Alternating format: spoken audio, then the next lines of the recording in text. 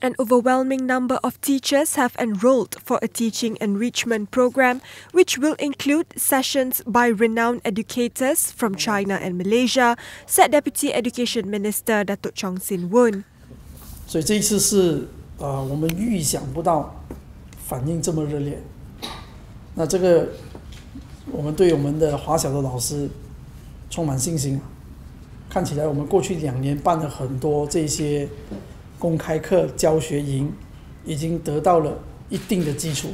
大家对于我们举办的这些课程和活动呢，都非常有信心。Chong said a total of 1,287 Chinese language teachers from primary schools around the country sign up for the teaching methodology through an open classroom program in less than a week. 马来西亚的老师怎么样教同样的这个课本这个科目，那么中国的老师怎么教？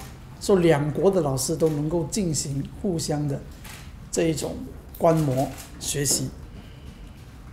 那么当中呢，2位老师的教学有什么共同点？有什么差异点？哪一些是可取的？哪一些是可以加强的？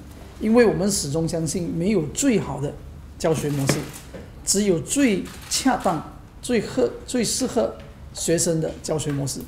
The two-day program aimed at improving teaching skills and methods will feature 4 renowned teachers from China and 4 from Malaysia.